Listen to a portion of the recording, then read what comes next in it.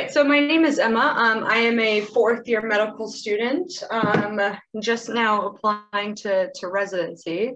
And really, what we're going to do today is a little bit different if you've been with us for our last few sessions. This time, what we're going to do is really emphasize, a few different cases. So it's going to be a few kind of quick fire cases. We're going to do 4 of them today because I thought I would be doing you a disservice if, we went over one infectious disease case.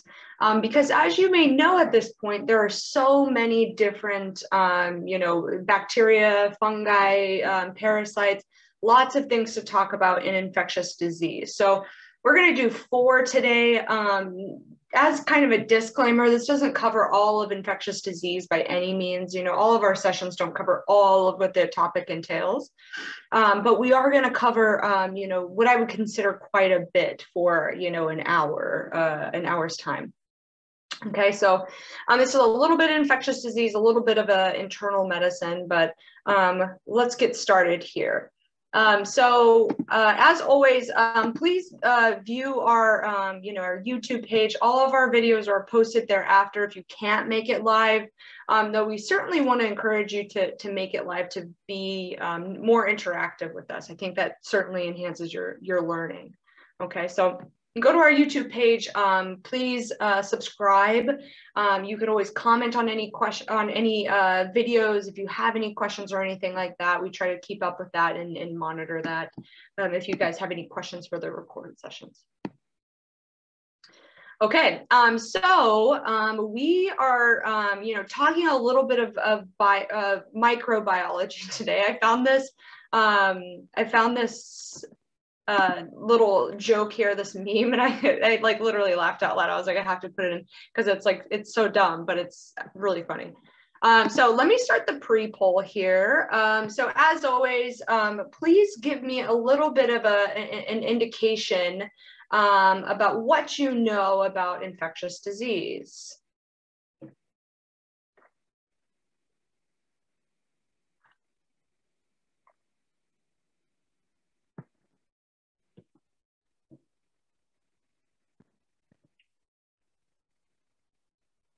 All right, so it looks like most of you guys are in there. Let me share the results here for you. So we're kind of all over the place. So this topic, it appears as though you guys, know a little bit more about, which is excellent. So I anticipate that you guys will, certainly interact and answer questions and stuff too. So we're going to have lots of going on here, lots of different topics. So we'll try to cover them as, as thoroughly as we can, but let's see if we can't shift some of you guys into the next category here. Okay.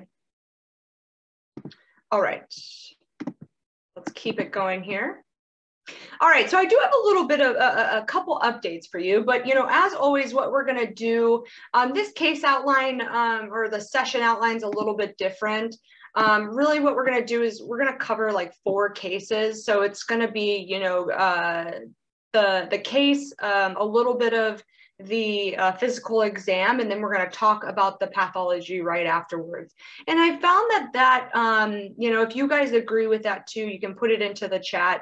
That helps you guys when the pathology or the lesson or the anatomy or whatever is kind of intertwined with what we're talking about at the time, so that we can, kind of reinforce the things that you're seeing within the case. So that's what I tried to do here with these 4 cases.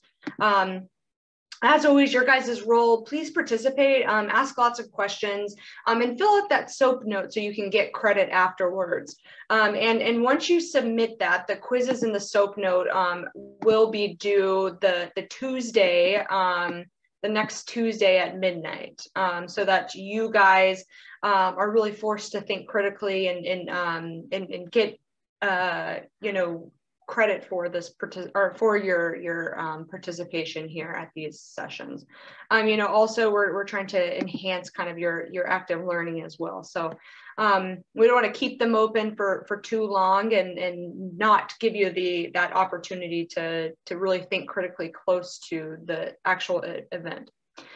Could we pick one of the 4 cases for the soap? Yeah, good question. That's a great question that I had not considered before, but absolutely. I think that you can pick one of 4, whatever, you see fit. If you want to do the first one and then just, kick back for the rest. Absolutely, you can absolutely do that. Pick whichever one most interests you as well. You can do that as well. So good question, Bridget. Alrighty. All right, so here's that SOAP note form. Pick one of the 4 cases and just plug it in here.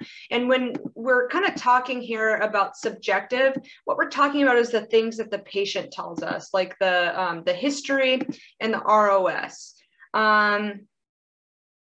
I think last time we did more than one. Oh yeah, perfect, Stephanie. That's great. I don't know if anyone else has done more than one case. I thought I was being innovative, but if other people have done this, then great. I hope that it's helpful for you guys. For objective, plug in those vital signs in the physical exam, and those are the things that we find really. I thought you were the one that did more than one case. Maybe it was. I don't know. I can't keep up with what I do and don't do these days. I don't even know what I had for lunch today. So it's all a mess. And then the A is for assessment, and then the P is for plan. So that's really what you're going to plug in here. Some of the information that I divulged to you might be a little bit more concise, which is totally okay. If you want to go into more depth and fill out more information that would fit this case, absolutely do that. If I don't divulge a lot of the assessment and plan here, you can add more things. Nobody is going back and really checking in terms of, oh, you shouldn't have put this in your SOAP note. You can certainly create this SOAP note to really practice your ability to document and prepare yourself for your future medical education. Okay. All right. So I have a little bit of an introduction here. And what we're going to do mainly is kind of introduce this idea of microbiology. Has anyone out there so far taken any microbiology? Oh, great. So Matthew can teach this, and I will sit back and I'll drink my pumpkin coffee that I got today, because today is the first day of fall, or so they say. It's still hot here, but lots of people have. So all of you guys can teach this lesson. So maybe that's why you guys all elected that some stuff, which is great. So what we're going to talk about here is kind of this classification of bacteria. Yes, when we talk about microbiology, there's lots of things we can consider. We can consider virology, obviously the study of viruses. We can talk about bacteria. We can talk about parasites. It kind of is an all-encompassing umbrella term, if you will. So when we talk about this, we often kind of bring it back to the cell envelope. And if you look at this, cartoon up here, what we see is this difference in, the bacterial cell wall, whether the bacteria is gram-positive or gram-negative. And at this point, you're probably like, okay, yeah, what is gram-positive and what is gram-negative? And basically what we're doing here is a stain on the bacteria, on the sample that we get from the dish, or from a sputum, or whatever the kind of source is. But mostly we're getting it from a colony of bacteria on the plate that we have grown from the sample source. And what we're doing is this process where we fixate it on the slide. We add a chemical called crystal violet. Then we treat it with iodine. Then we, decolorize afterwards. And what we'll find here is that due to the fact that gram-positive organisms have more more lipotecoic acid in their cell wall, that's what we're kind of seeing here, due to the fact that they have that, they stain purple. So they hold this crystal violet in their cell wall. Whereas, you know, the cell wall of gram-negative, they have this periplasmic space that, you know, is perhaps a little bit bigger, but they don't have this big cell wall that kind of holds onto this crystal violet. So what we see is when we add the iodine and then we decolorize it, which basically washes it away, and then we add the counter stain, that safranin, which is, you know, the last step, what we see is that because the cell wall is, you know, smaller in gram-negative organisms, it washes away and we get left with this pink color. So we're going to see examples of both of those, but, you know, kind of put that into your head, you know, that this gram-positive is this purple stain color because of the crystal violet. And then, you know, the gram-negatives, they kind of come out pink. And that's because of the decolorization and safranin counter stain, not strain. And then the other thing that we look at is, you know, perhaps the morphology. And you know, O2, we look at O2 requirements sometimes too, whether it's anaerobic, meaning it doesn't like oxygen very much, or it's aerobic, it does like oxygen. The other thing that we look at is morphology. So that's what this, you know, cartoon down here is showing. You know, we can, you know, classify it into 3 kind of broad categories. So cocci, meaning like little balls of bacteria, and we could see them, you know, not just by their shape, but how they're arranged. So if they're in twos, we call that a diplococcus, which strep pneumoniae is one of them. A streptococcus, where it's in chains, like this one down here. We often see that with strep pyogenes, which is group A strep, which is the strep that causes, you know, the classic strep throat, okay? We can see it in tetrads. We can see it in, we can see cocci in clusters, which is consistent with staph.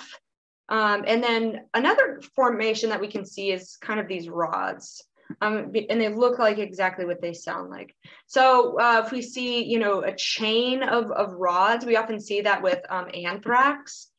And then, you know, we can see flagellated ones like salmonella, and depending on kind of the morphology, gives us an idea of what species it might be. Other than that, we might see it in spirals. We might see some spirals, spirochetes today, perhaps, hint, hint.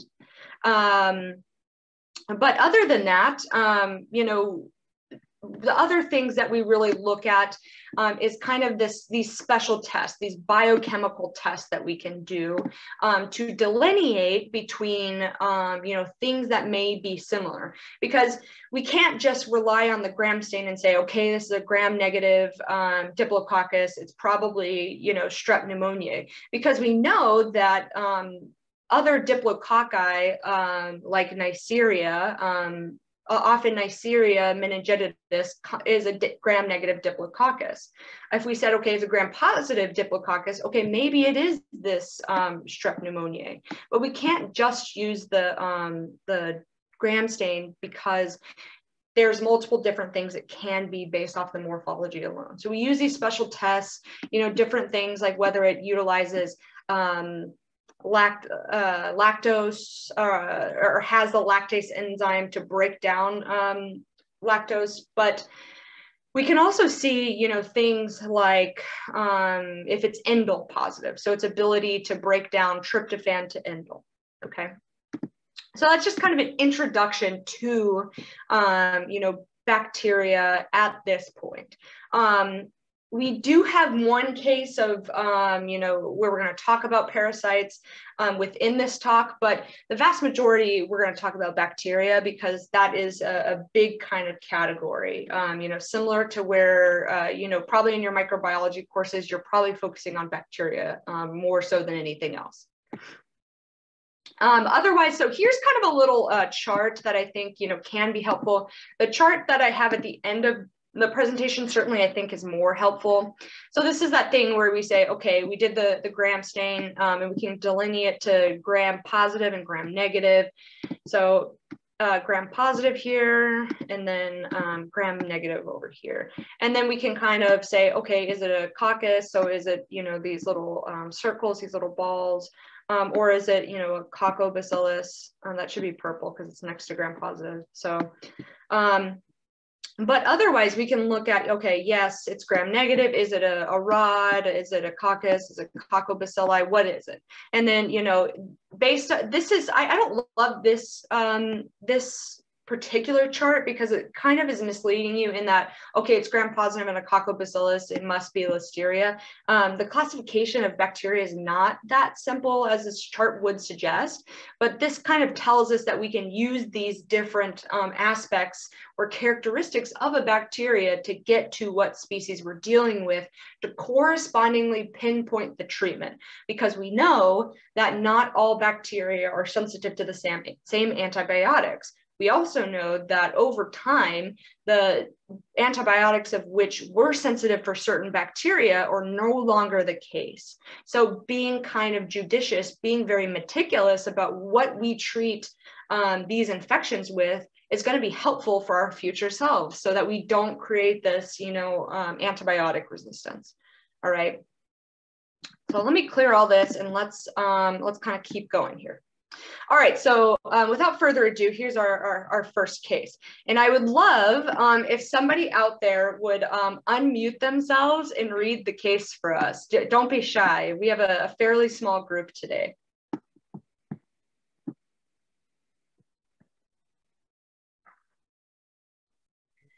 I'll do it. Since I spent my whole entire day reading slides, I shall continue to do so.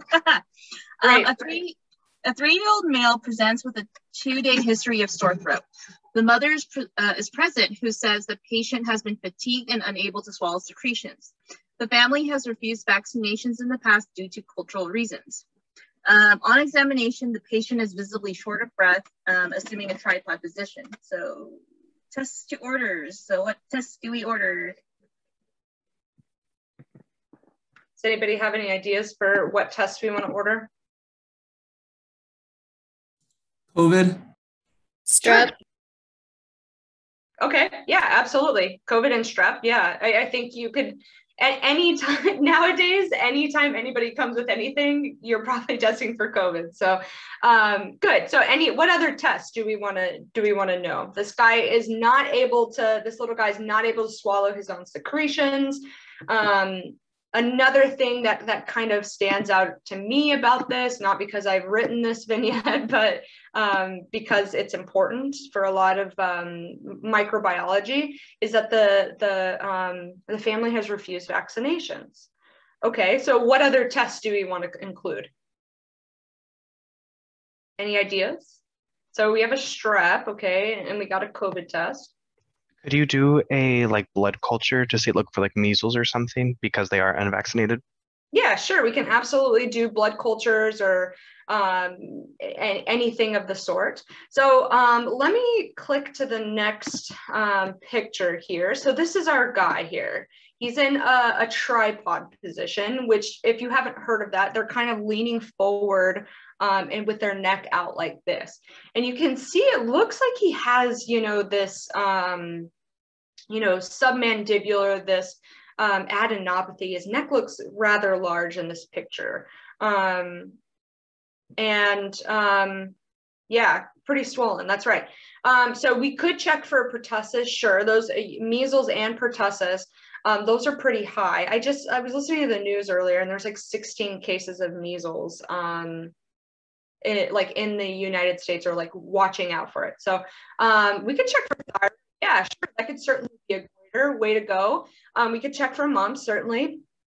So let me show you what else we kind of saw in this exam here. So good ideas for all this. So we ended up getting an x-ray of the head and neck. And so this is what it showed. And we also kind of took a look. So this is what the patient should look like. And this is what our patient looks like. So, and then we see kind of on lateral x-ray that we see kind of this, what we call a radiographic thumbprint sign. So this is bad. What structure is this? Do you guys know? Oh, I'm drawing all over the place. What is the structure that we're looking at here? Right here.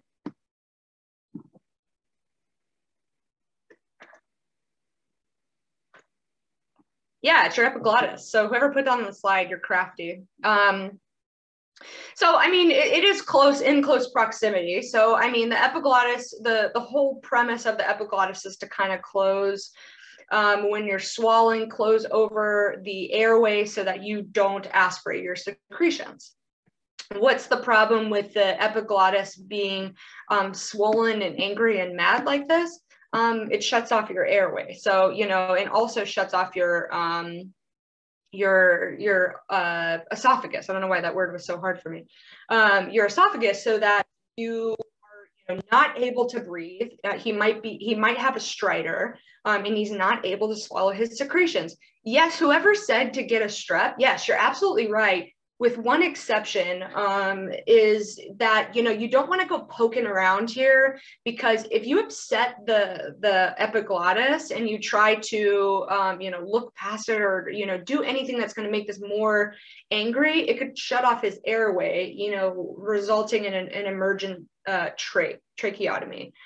So you have to be meticulous about this, that the airway is the first management here. In epiglottitis, okay? So good job with this one. You know, I think you guys are absolutely right. There's no one test to order for this, but if we look at this, if we see this, we get a head and neck, and we have high suspicion for something like epiglottitis, you know, we would want to obviously intubate this patient emergently to protect their airway. This patient can't protect his own airway.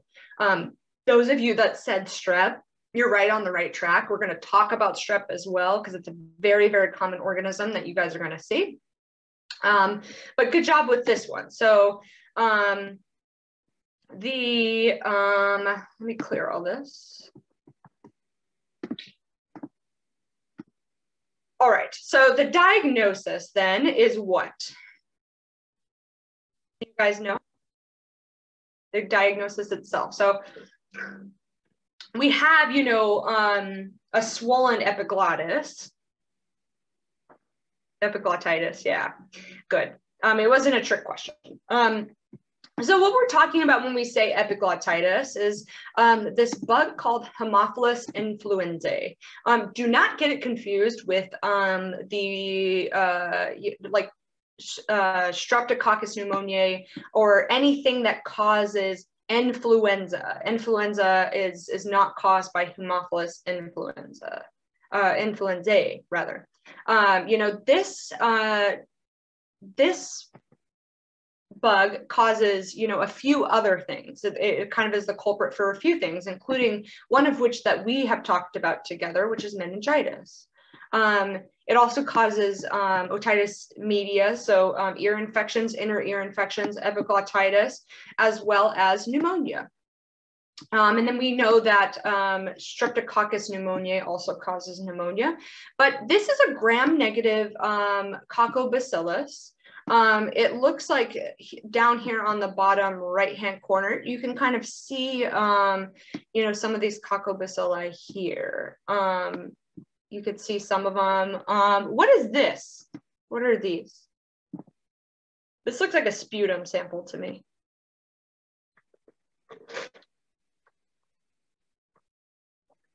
Neutrophils? Yeah, excellent. Whoever said that, you're absolutely right. Yeah, those are neutrophils. And what we see there is this is probably a sputum sample in that there's, you know, inflammatory cells there. So that's what we'll see there. We'll see kind of bacteria in the presence of, you know, immunologic cells trying to fight this infection. What we see here is a Petri dish, and what we do is we get kind of a sample. In this patient, you know, we're not going to go poking around at the epiglottis to get this. We might see, you know, take a blood culture, as someone very smartly suggested, to see if they are septic, meaning they have this, you know, in their blood. And then plate it on this, this plate that we call a chocolate agar. And what we see here is that it requires these two factors, factors X and V, one of which is heminin, and we see that due to the lysis of red blood cells, which is what kind of causes this color here. It's not like made of chocolate. That the Haemophilus influenzae, because it requires that heminin, those you know, lysed red blood cells, it grows well on something like this. So we'll see that it doesn't grow on, you know, a regular blood agar. It'll grow on something like this that requires those two factors, X and V, okay? And the other thing is that this is vaccine preventable. So we know that HIV, that's a vaccine that's given, I believe, at 2, 4, and 6 months. Don't quote me on that. I'm very far removed from my pediatrics rotation, but I think that's correct. If any of you out there volunteer in pediatric clinics, correct me if I'm wrong. But we treat this with cephalosporins like ceftriaxone. This patient would likely be admitted, probably not likely, he definitely would be, probably admitted to the unit. This guy is going to be intubated, likely in the OR, intubated, so that if we needed, there could be a surgical intervention because he's pretty sick. Probably get IV antibiotics as a result. So, all right, so that's our first case, you know, fairly, you know, simple. We're just gonna, you know, hit the next 3 cases very similarly, so you guys get exposure to a lot of things. Does anybody have any questions about this first case as far as epiglottitis? Do we give steroids too? Yeah, likely, probably for systemic inflammation. I don't know that it has a mortality benefit. You know, steroids could help with the systemic inflammation, likely, you know, reduce the amount of airway swelling as well. Certainly couldn't hurt. You know, the reality is he's probably going to get, you know, a few things other than ceftriaxone as well. Good question. All right, and in addition to, you know, before we kind of go on to the next case, we'll talk about strep as well. So what we see with strep, and it should be in your differential, as somebody kind of very, very intelligently said to get a strep test, which, you know, you're absolutely right. If you see somebody who can't swallow their own secretions, you know, has exudates in the back of their throat, is febrile, is young, and, you know, has lymphadenopathy. Does anybody know what that criteria is called that we follow? All of those things that I just told you, if they're, you know, greater than 44 and less than 14, if they have a temperature, not Jones.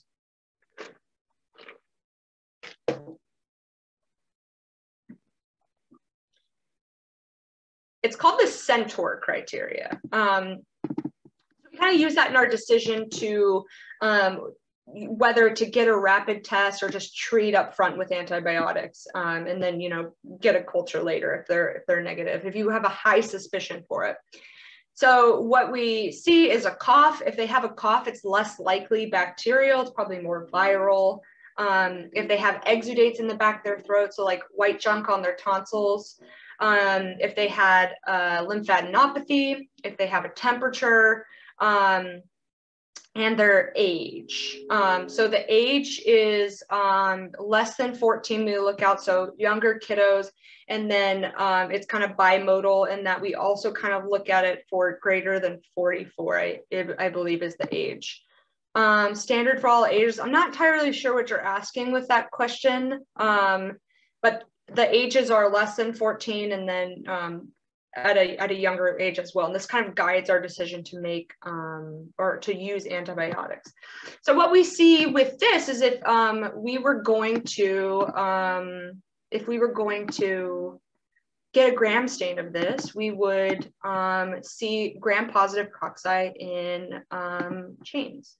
So if I were to draw that out for you, you know, it would look like this. So we would see kind of them in chains when we take that. And what we do is we kind of take one of these colonies with our little device here, and we take it and we put it onto a slide, and then we do that staining process that we talked about, where we have the, you know, we use obviously the crystal violet, we counter stain, and then use the or decolorize and then counter stain at the end. Because gram-positive have the increased cell wall, then we're going to see that it's thicker, and we're going to see that it's going to hold that crystal violet, okay? Other than this, we see that for strep pyogenes, which the other word for it is group A strep, you might hear that. We see that it causes a lot of things. It causes things that you may be familiar with, like pharyngitis, impetigo. So kind of, you know, a lot of skin dermatologic manifestations, cellulitis, scarlet fever, and toxic shock syndrome. So, you know, the classic cases are, you know, someone who has a bloody nose that leaves a nasal rocket in for too long, or women of whom leave tampons in for too long. It kind of festers, you know, bacteria and allows them to colonize and release toxigenic substances into the blood, and the patient can get septic. Other things that we want to kind of keep an eye out for is necrotizing fasciitis. Often necrotizing fasciitis is polymicrobial. So we don't say necrotizing fasciitis and say, oh, it must be strep. We say necrotizing fasciitis, polymicrobial, okay? The other one is rheumatic fever. The important thing about rheumatic fever is it's important to catch. Why? Do you guys know?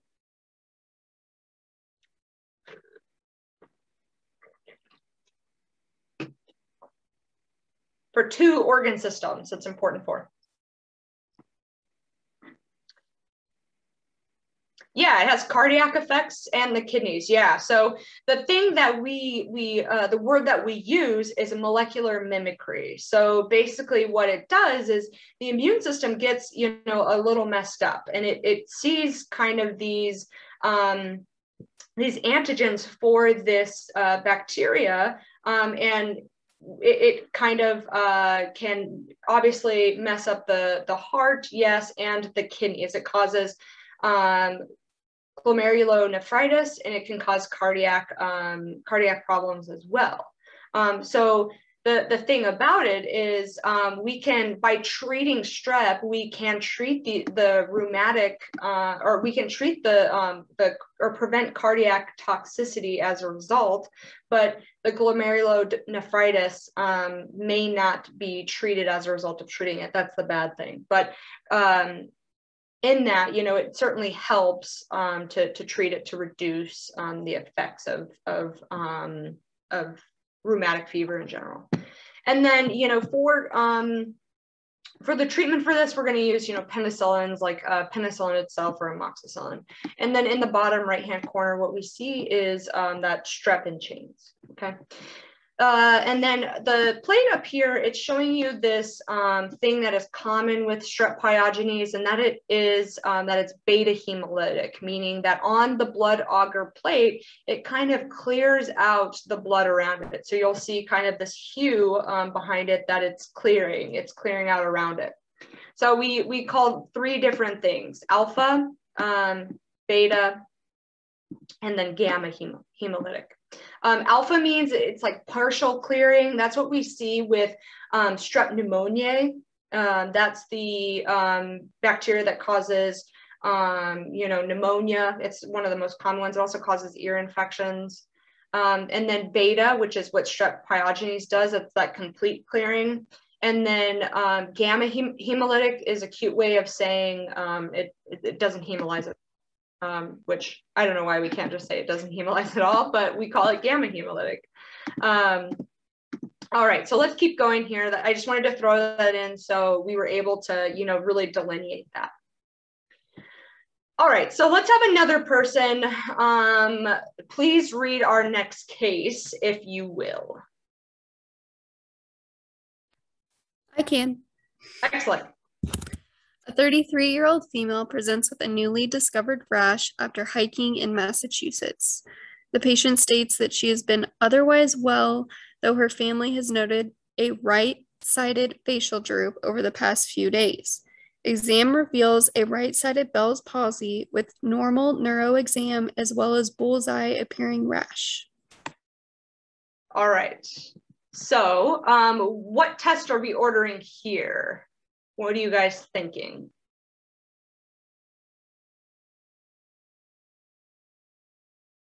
MRI? Sure, we certainly can. Why do you say MRI? Just because of the right-sided facial droop. It's like, I mean, obviously this is infectious disease, but that would be a sign of possible stroke. So you would want to get that to rule that out. Good. We could certainly get a CT first. We can do a CT. What if we're ruling in or out stroke? I don't know if you guys remember. I think you guys had a stroke talk many moons ago. What we'll want to do is do a CT first, because we know that strokes can be ischemic or hemorrhagic. And the way we delineate that is by a non-contrast CT, because we know that blood lights up. So good idea. Absolutely, we can do that. Test for Lyme disease. Sure. Yeah, we can certainly get, tests for that. Do you know what the test is for Lyme disease?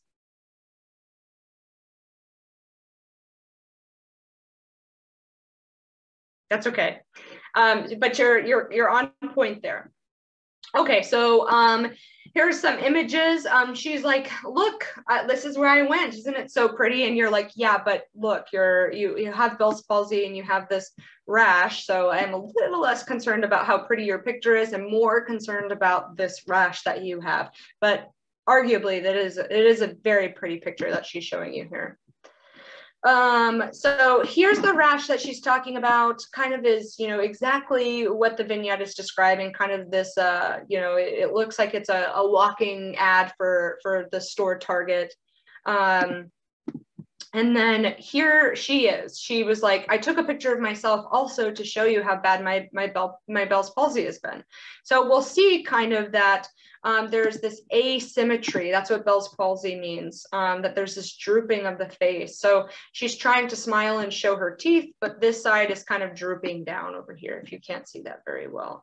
Other things that you can ask the patient to do is close their eyes very tight. And puff up their cheeks, because we know that it requires different cranial nerves, so we can see what's affected. So the facial nerve controls for your mouth area, and that will delineate it from other cranial nerves like the trigeminal nerve. Okay, so let's see, what are we going to do for this patient?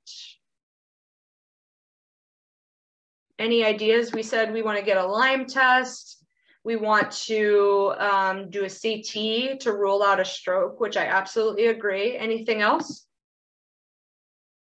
Labs? What kind of labs?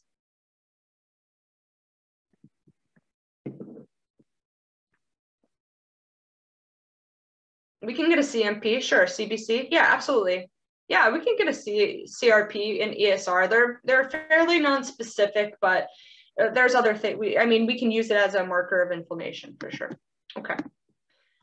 All right. So what do we think this patient has, if we had to kind of decide right now?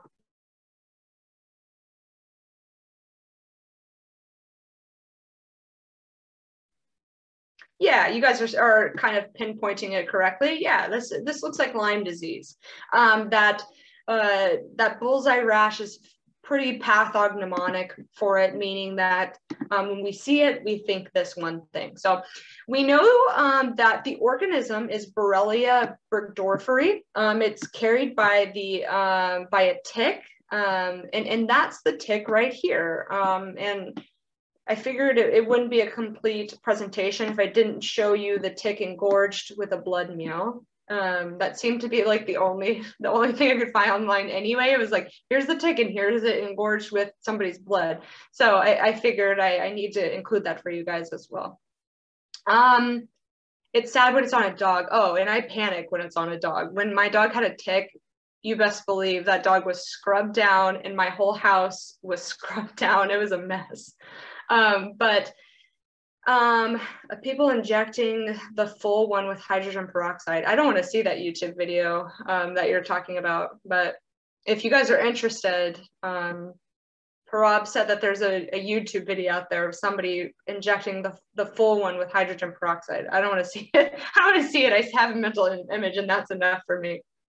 But we know the morphology of this is a spirochete. So it's, they're easy to spot. They are just, kind of like that. And if you look at this, if we look at this image to the upper left-hand corner, we have to use dark field microscopy, and that's how we identify these. The infection that it causes is Lyme disease. And this specific tick is also kind of is the carrier or the vector of other infections, other tick-borne illnesses, if you will. So if we see this tick, it makes us think of this, but remember it also carries other tick-borne illnesses as well. So we treat this with doxycycline, but if we're dealing with a child or a pregnant woman, if our patient was pregnant, we would give amoxicillin because that's safe in pregnancy. Doxycycline, a fluoroquinolone is bad for children because it causes a tendon rupture, and also it could also cause other problems, tetracyclines, that is, I think I said fluoroquinolone. Tetracyclines can cause problems with teeth as well. So we want to avoid that in pregnant women because it's a tetragenic. And then we want to avoid it in children as well because they're still developing. And we want to avoid that teeth decay as well. I think you're right. Third and fourth generation cephalosporins can also be used. And then the other question was, besides doxycycline or amoxicillin, are there other good treatments to use against Lyme disease? Yeah, we can use the third and fourth, I'm pretty sure. The third and fourth generation cephalosporins, I believe. Don't quote me. I'm pretty sure that's correct. Though I'm not entirely sure about that one, admittedly. But usually amoxicillin and doxycycline are kind of the go-tos. If not doxycycline, then amoxicillin. Okay. Any questions so far for this one? This one is fairly straightforward so far. All right, so the next case here, if someone else would please read this, I would very much appreciate that.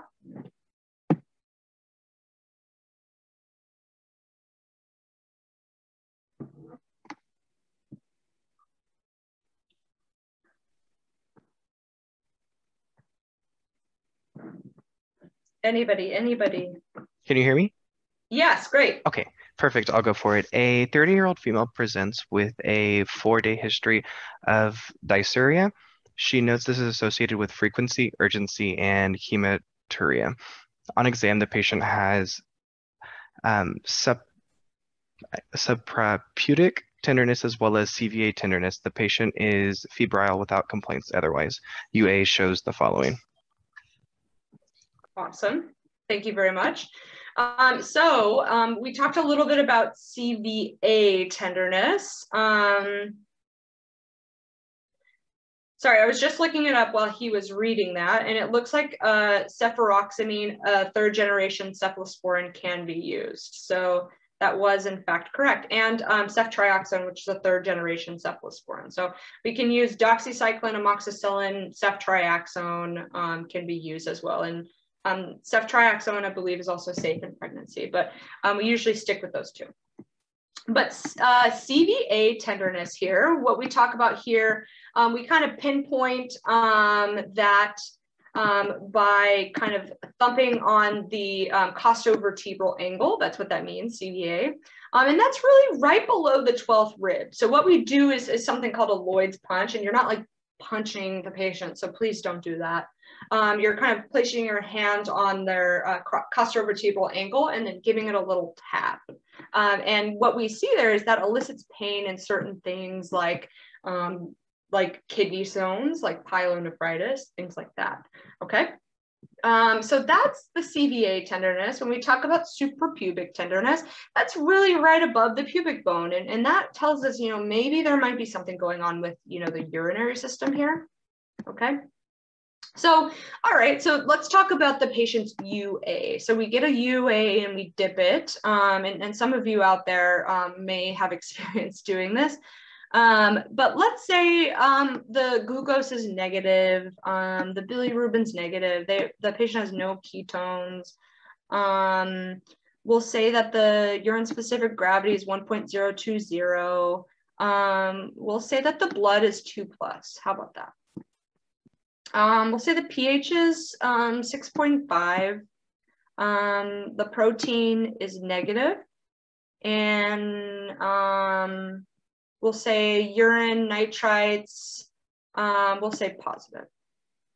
And leukocytes, we'll say that it's 2+. Okay, so what does this tell us? What is this pattern? The things that we're looking at here are blood, we're looking at nitrites, and we're looking at leukocytes. Good, yeah. So you guys are both on the same track there, UTI or pyelonephritis, and very smart for throwing pyelonephritis in there. Madeline, why do you think pyelonephritis is certainly a possibility here, given the patient's presentation? Yeah, the CVA tenderness, exactly. I just told you, when we tap on there, we're up at the level of the kidneys and there may be some inflammation there. So what we see is, here's kind of, the bladder. This patient, women are more prone to it due to, having shorter urethras. But what we see here is, here's kind of the ureters. Here's my horrible drawing. Here's the kidneys. Actually, that kidney wasn't that bad. I'm kind of proud of that kidney. Here's the ureters and here's the bladder. And what we see is, I'll draw it in pink. So here's, some bacteria, from the urethra, from whatever reason, because, you're holding your urine too long and the bladder becomes colonized, or, wiping the wrong way, or post-coital, meaning after sex. Any of these things can predispose women to having UTIs. And what we see is, yes, it can get colonized in the bacteria, or I'm sorry, in the bladder. And then these bacteria, they don't like to hang out in one place for too long. They're like nomads. And so they'll travel up, they'll ascend, and they'll get into the kidney. And what we call that an infection of the kidney is pyelonephritis. And then, does anybody know the next test we should get for this patient? We did a urine dip, now what? Two things. We can do an ultrasound of the kidney, certainly. We can get a culture, and I recommend it, especially since the patient's positive for leukocyte esterase and for nitrates. I'm looking for one thing specifically. Yeah, we can test for which bacteria, which will be the culture. So what they'll do is they'll take the urine and streak it on the plate. But what I'm looking for here is the urinalysis. That's what we're going to look at. Does anybody know what this is? We're looking at the urine underneath the microscope, and we see this. What is this? Is this just a bunch of junk in the urine?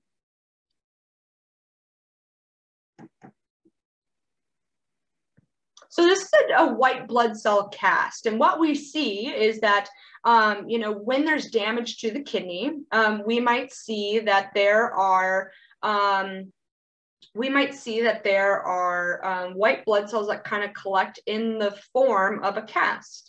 And then kind of are sloughed off into the urine. The other things that we see in things like renal tubular, we can see renal tubular epithelial cells and acute tubular necrosis, and those are kind of sloughed off into the urine as well. So what we can see is, you know, as a result of the pathology that's going on is different, you know, things in the urine. We can also see red blood cell casts. They look a little different. You can really see the red blood cells. But, you know, the urinalysis is really a discussion for another day. But what we'll see is white blood cell casts in here, okay? So what's our final diagnosis, guys?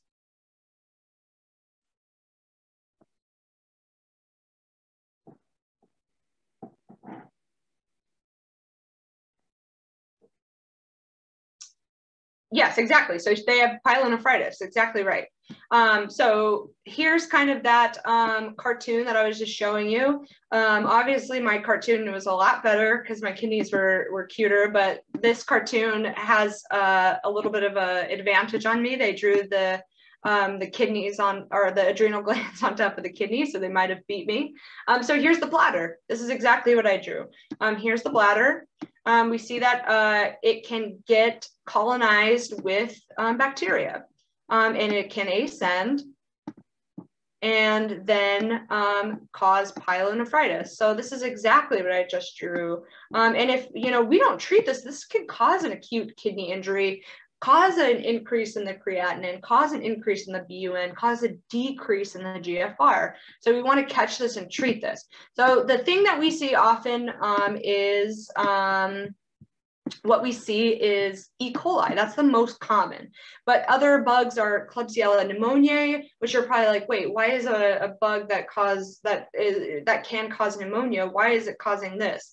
You know, a lot of these organisms can cause multiple different infections. The other one is Staphylococcus saprophyticus. That's the one that we usually see in young sexually active women. The morphology of E. coli and Klebsiella is a gram-negative rod. And then if we see gram-positive cocci in clusters, we might think that that is saprophyticus, okay? The infection that it causes is cystitis. So that's, you know, your classic, you know, urinary tract infection. And then the other one is pyelonephritis, which we just talked about. So we can treat this with, you know, ciprofloxacin. We can treat it with ceftriaxone. Cipro is a fluoroquinolone. Ceftriaxone is a cephalosporin. Augmentin is amoxicillin clavulanate. And really that's a extended spectrum penicillin, really. And what we're going to do is based on kind of what is the most common, you know, E. coli, we can give them something to kind of start them out when you do the dip, but you're going to send the urine off to the lab so that we can culture it. Because what we do is we culture it to find the organism, as somebody had suggested, and we're also seeing what the organism is sensitive to. So we test a bunch of different antibiotics and see the MIC, the mean inhibitory concentration, and then we give the correct antibiotic, because antibiotic stewardship is of the utmost importance, and you'll learn that in school as well, okay? It's very important. What are the indications to admit the patient for IV antibiotics versus treating outpatient? Great question. So we want to take into consideration the patient's risk factors. If they're septic, they probably need to come in, okay? If they're, if this is a non-complicated non-complicated UTI, and it's a young, healthy woman who has burning frequency, you know, urgency, then we could treat that person outpatient. If they're, you know, septic, lethargic, they have a fever, and we meet SIRS criteria, plus we have a source, they might need to come in because at that point they're septic. Okay. If they're pregnant, we want to always treat pregnant women. We often check pregnant women and we treat them. The only people that we treat asymptomatic bacteriuria, so bacteria in the urine, the only time we treat it if they're asymptomatic is if they're pregnant, because that can really damage, you know, the fetus, the growing fetus, if they're septic. Other than that, we might make the decision if the patient is pregnant and you know, maybe not doing as well. If they get an acute kidney injury, they become septic and they have acute renal failure as a result. They might require, you know, dialysis or anything like that if they have a problem in that regard. I would say that's the main indications for IV antibiotics. That's a great question. I'm sure there's certainly more indications, but those are the ones that certainly come to my head. All right, so we're off to the fourth and final case here. Let's get one more reader for this last case.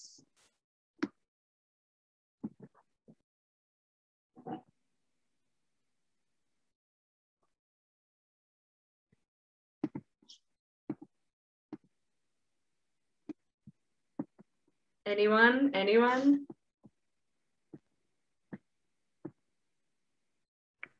A 21-year-old male presents with a 2-day history of large volume diarrhea. He states that he recently was camping and drank water from a river, of which he claimed was a freshwater source.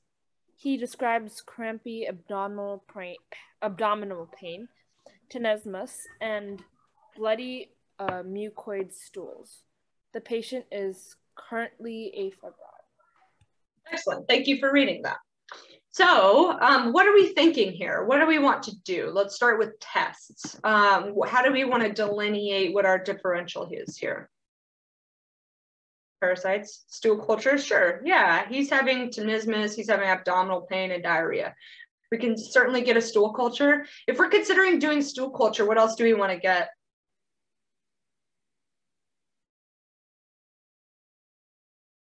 If we're already sending it to the lab, what else do we want to look at it for? C. diff, sure, yeah, that's actually a great point. We can test it for C. diff, certainly. And we might want to discern if he's had a, you know, a recent history of antibiotic use. Sure. What I was getting at was fecal WBCs. We can also get blood and urine tests, certainly. Yeah, it never hurts to check and see if his white count is elevated or he has an electrolyte abnormality. Great question about tenesmus. Tenesmus is this feeling that you have to evacuate your bowels and almost like a spasming, but when you go, nothing really comes out. So it's kind of this spasm of the rectum that can be due to toxins, can be due to different kinds of parasites and bacteria. Okay, great question. Anybody else? Any other tests that we want to do here? Okay, so let's see. All right, so we get a stool culture and we grow this. So gram positive or gram negative?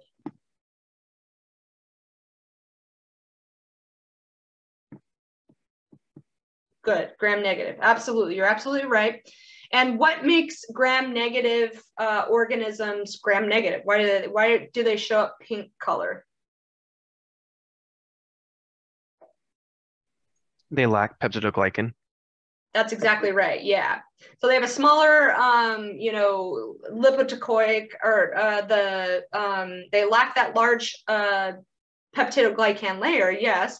And they sort of when we do the decolorization and the counter strain, or the counter stain, I keep saying counter strain, it's a osteopathic technique. But when we decolorize, it takes the crystal violet away, and then we counter stain and it shows up pink. So you're absolutely right. Larger peptidoglycan layer. And if we kind of go back, that's what we see here. So we see that, you know, when we look at this large cell layer that we see, you know, both have the peptidoglycan, but we see we have a larger cell layer when we look at it here. Okay, so let me jump back to where we were at before. Oh, too far. Here's where we were. Okay, so we have a gram negative, and then we do kind of these special tests, and we see a few things. So we're going to talk about these special tests here. So we see a triple sugar a test here. That's what the TSI is. We see a SIM and an indole, so they're both negative, and we are looking for hydrogen sulfide production, which is also negative. We test for citrate utilization, that's negative, and urea is negative. So we have, you know, very underwhelming tests here, but what is your guys' guess? We're looking at, you know, maybe a gastroenteritis, but what do you guys think based on what you know? We're going to talk about, you know, these tests here, but what do you think about GI bugs that you know of? We're going to talk about a few here in a second.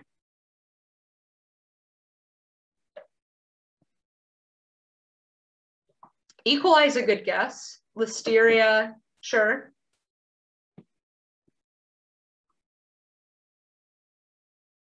This one's kind of a harder one. Oh, and he also brought a picture for you too. And he was like, wow, look, I swear it was fresh water. It was a really pretty place. And here it was. Doesn't it look like it's fresh? And you're like, well, I don't know. Vibrio, that's a good guess. Giardia, certainly. Good, yeah. Giardia we're certainly going to talk about as well. Okay, so this is a gastroenteritis, and I didn't think you guys would guess Shigella, and we're going to talk about that because the one that you guys probably know of is Salmonella. Okay, I'm sure you've heard of people getting Salmonella food poisoning, you know, from chickens and turtles. That's usually when I think of turtles, I think of Salmonella, and when I think of tularemia, I think of rabbits, or vice versa. When people say rabbits, I say you're going to get tularemia. Or if they say turtles, I say you're going to get Salmonella. So those are my associations, and I stand by them. The organism is Shigella, and there's different kind of species of Shigella, but the one we're kind of looking at is this one. It's a gram-negative rod, and it can cause gastroenteritis. And these two things, Shigella and Salmonella, are hard to kind of delineate. So we use special tests, and the big one that we kind of see is that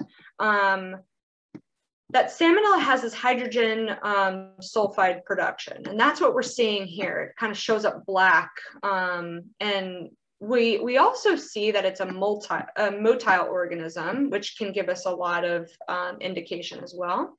They're both indole negative, and they're both non-lactose fermenters. Okay, so that doesn't tell us a lot. The ones that delineate it are these ones. So hydrogen sulfide, it's motile, it produces lysine, and it's sorbitol positive. Okay, so that's what we kind of see on the triple sugar tests. We treat this with Cipro first line, so ciprofloxacin, that fluoroquinolone that we were talking about before, that we can use in UTIs. And then we can also use a macrolide like azithromycin or ceftriaxone. So we would want to, you know, maybe keep an eye on this if the patient has problems with their heart and are, you know, have a history of an arrhythmia. Probably wouldn't want to use something like a macrolide, because macrolides can cause prolongation of the QT complex. So probably not that one. We probably want to steer away from that one. And then we'll kind of look at their risk factors, but we can use Cipro. But know in your head that we have to do cultures for this, because a lot of gastroenteritis are viral. So we're not going to throw antibiotics at, you know, a bacterial infection. Okay. All right. Now, some of you guys talked about this, which you are very, very smart.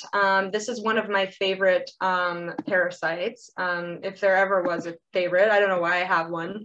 That seems a little morbid, but I like them because they're kind of cute looking. If you look at them, they really look like this. This isn't like, you know, photoshopped or anything. It looks like they have little eyes and they have a little mouth, and sometimes they look like they're smiling at you. Like, let's find one that looks like they're smiling. Well, none of these do. They kind of look frowning.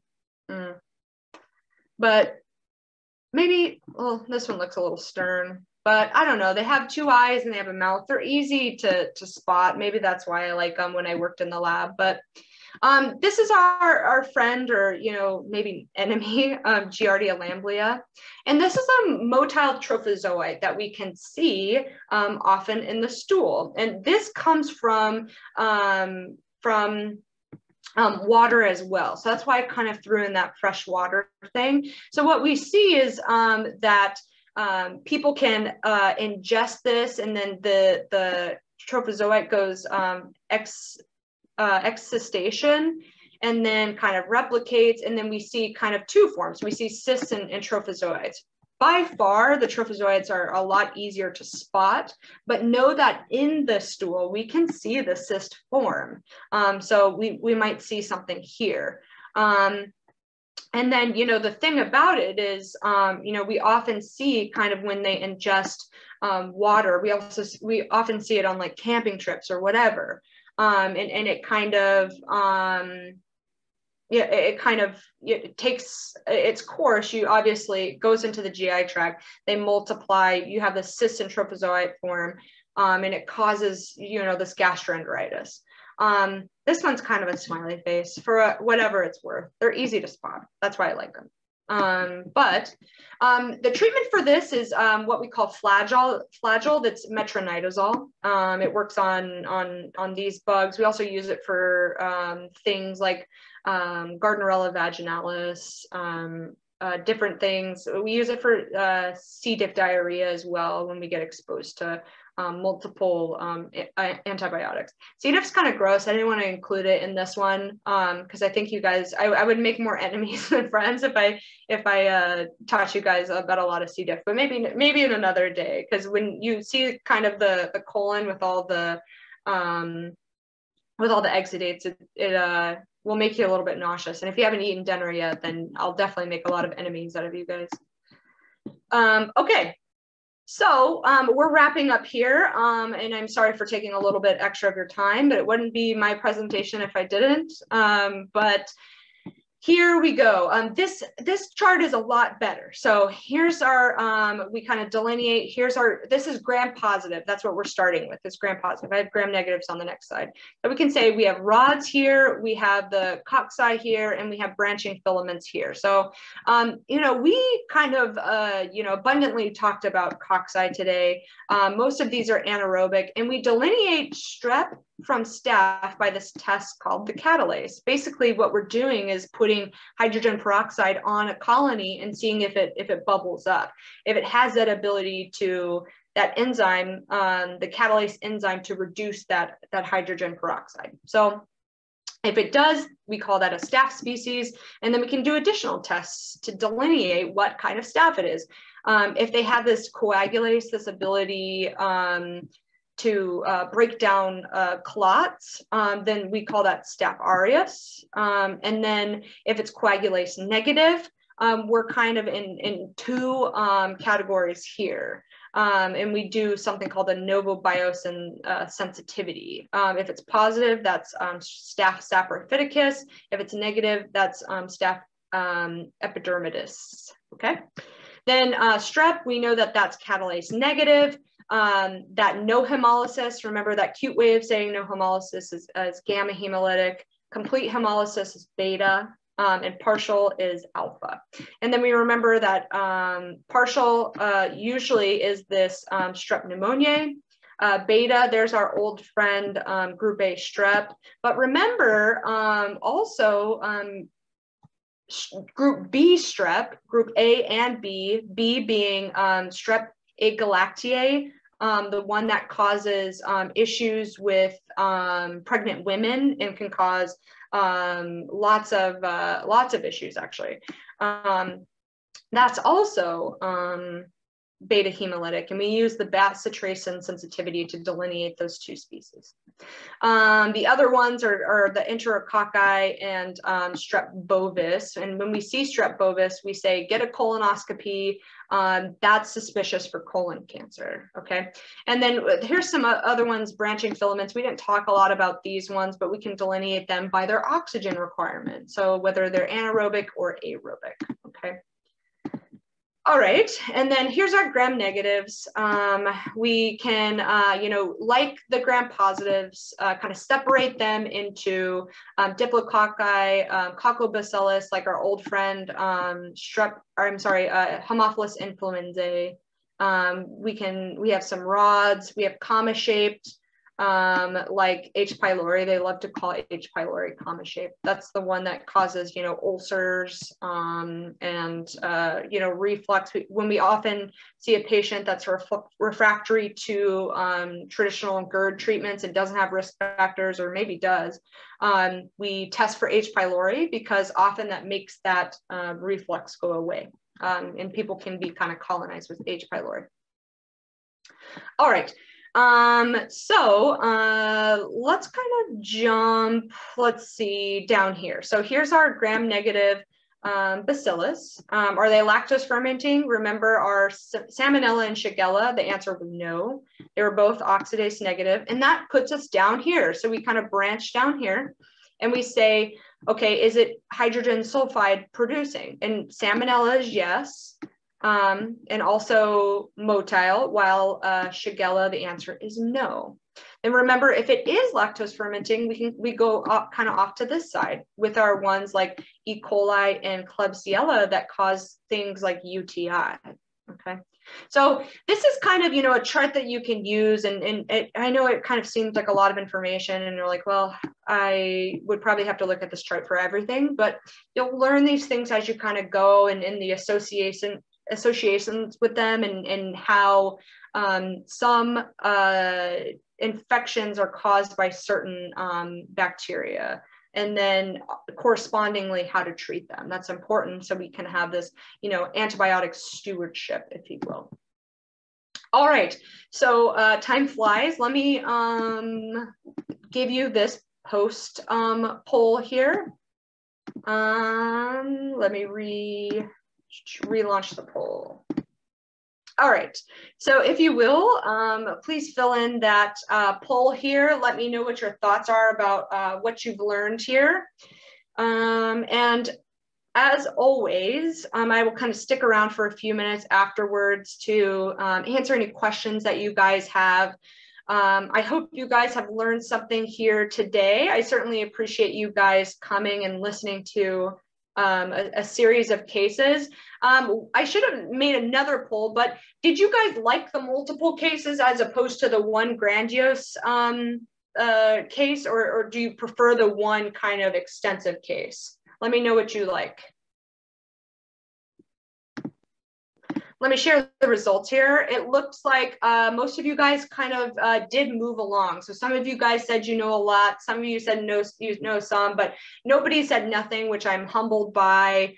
And you guys like the multiple cases. Awesome. So I think I'll be back I think I'm signing up for like every other week. So I'll probably be back in I think 2 weeks, but I will be back. Let me know the topics also in the chat that you guys are interested in seeing. I know you guys said a lot of OBGYN stuff, which I immediately was like, let me find somebody for you guys to do that. But let me know if there's any topics that you guys are interested in. I think I'm doing one that's coming up as a vascular thing. So I'm going to talk about a lot of aorta stuff, the big bad aorta. But let me know if there's any topics you guys are interested in. I'd love to talk about things you guys are specifically interested in.